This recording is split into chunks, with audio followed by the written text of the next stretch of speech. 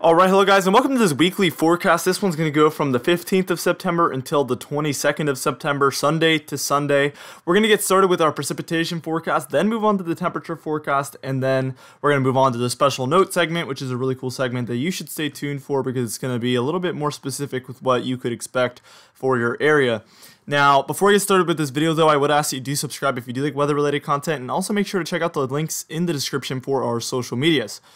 Now, looking at our precipitation forecast, you can see there is a lot going on here, and I'm going to start out in the southeast where we're going to be quite dry here.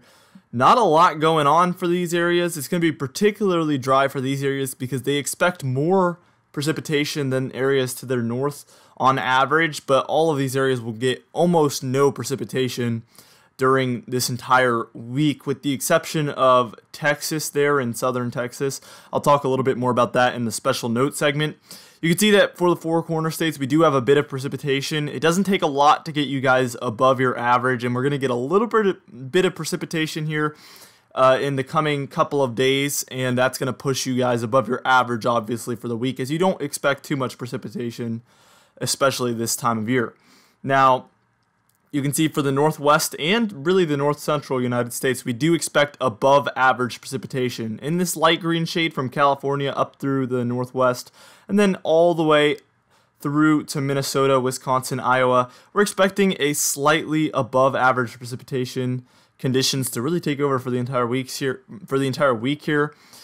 We could have some storminess, particularly there by Minnesota and Wisconsin.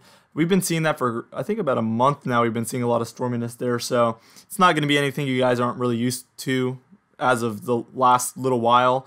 But, yeah, we're going to be seeing slightly above average precipitation for these areas. Now, for the northwest there, Northern California into the coasts of Oregon and Washington, you can see we do have that medium shade of green there as well.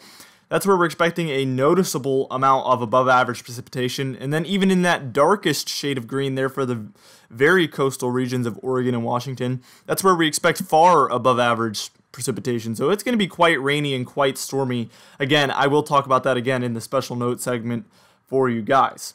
Now we're going to move on to our temperature forecast here. And you can see it really is usually an area of below average and an area of above. And that's what we see here. Doesn't look too much different than last week. Below average temperatures there for the western United States in that light blue. It won't be too noticeable. It'll be pretty close to average, but on paper, it's going to be below average for you guys. But in that medium shade of blue, that'll be a lot more noticeable there for eastern Oregon, western Idaho, Nevada, and portions of eastern California alike.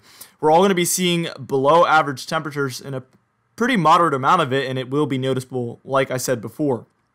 Now, for east of the Rockies, you're pretty much all at least in this light orange shade. That's where it's not going to be too noticeable, but it will be above average on paper. In this orange, though, in that medium shade of orange or red, that's where we expect a pretty noticeable amount of above average temperatures there. And again, it will be quite noticeable and pretty moderately above average. And in this red, that's where we expect far above average temperatures for this time of year. It's going to be quite warm. We did talk about this in our pattern change video that we could be seeing a very big warm up from about the 15th till at least the 20th here for the northern United States. And sure enough, that's coming true as we're going to see these areas be very warm over the next week or so. And it's pretty much a heat wave at this point. I think some people call it an Indian summer, where summer basically continues into early fall, and we see this quite frequently. So that's kind of what we're dealing with right now. Now, for your special note segment of the video, we actually have 6 special notes in this episode, so it's quite the eventful week, actually. We have a lot going on and a lot to go over. Now, for your first special note, obviously, we have the cool down there for the western United States. The cool air is sticking around for at least through this week. Last week, we had it quite similar to this. And, you know, with a lot of the elevation differences, it is going to vary from, you know, different levels of elevation. But for the most part, all of these areas will be pretty cool compared to your normal. So cool air sticks around through the weeks for you guys, or through the week at least, for you guys out west, about west of the Rockies, I would say. Now, heat wave sticks around there for the eastern United States, east of the Rockies. The Rockies seems to be what really divides the two temperature differences. We do see this heat wave that looks to stick around for all of these areas, basically, again, from the Rockies to the central United States, and then into the Great Lakes, Gulf states, and the eastern United States. All of these areas are basically going to have a heat wave. And again, if you look back at the temperature forecast, particularly those oranges and reds are going to be where it's most noticeable for you guys out there. Now, special note number 3, for you guys out there in the Pacific West, Northern California, northwestern Nevada, I don't think that counts as Pacific Northwest, but still, the Pacific Northwest and surrounding areas are going to be dealing with stormy conditions. Multiple storms for you guys over this next week. Nothing you guys aren't really used to, but it hasn't been like this for a little bit, and it kind of reminds me of last fall/winter. I think we had conditions like this out there. You guys will have to correct me if I'm wrong, but I think we had similar conditions to this, and it looks to happen again this year for at least this week. Now, we're going to be dealing with potential snow out here for a lot of these Rockies as we look at your 4th special note here, as well as some of the mountains there for Washington, some of the mountains there for California, Utah. I think that counts as Rockies still. Southern Rockies into the central northern Rockies.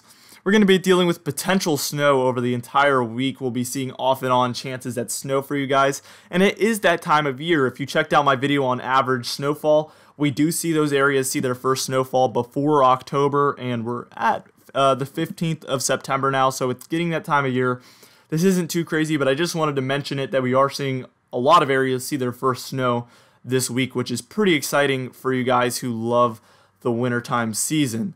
Now, I wanted to mention that the European model for the northwestern regions of Wyoming, I almost doubt anybody in my videos lives there, but I just wanted to mention that they do have a pretty moderate snowstorm for you guys. For you guys, it's moderate. For most other areas, it's actually a pretty big snowfall. I think it showed 10 inches plus of snow for some of those northwestern regions of Wyoming, so that's pretty exciting. We'll have to definitely make a our first snowfall forecast for that if it does happen. I'm excited to pull out the snowfall forecast and make my first snowfall forecast for a snowstorm, which is really exciting news to see our first measurable snowstorm of the year if that does happen.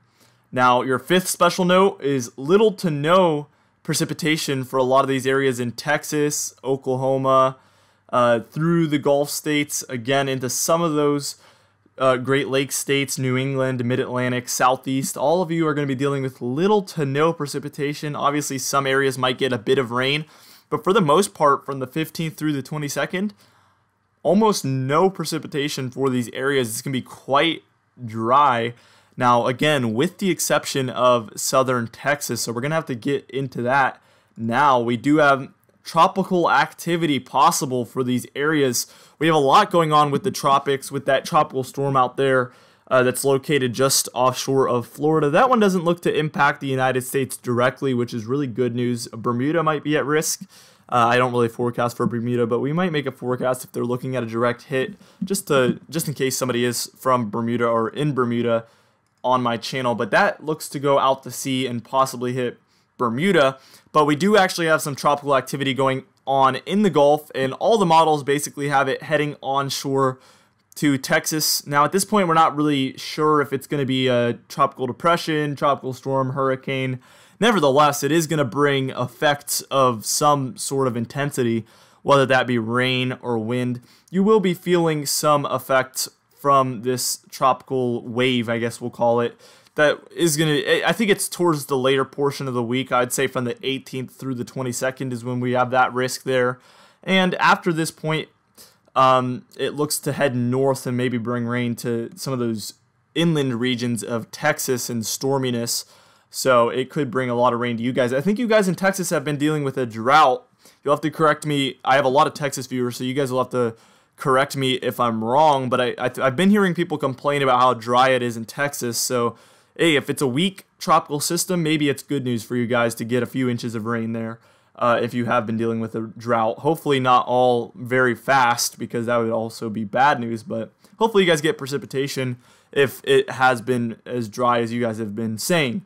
Anyway, guys, thank you so much for watching this video. That was our last special note. I think that's the most special notes I've ever had in a weekly forecast, 6. So we kind of broke a world record there for direct weather. Anyway, guys, thank you so much for watching, and I hope to see you next week in our next weekly forecast.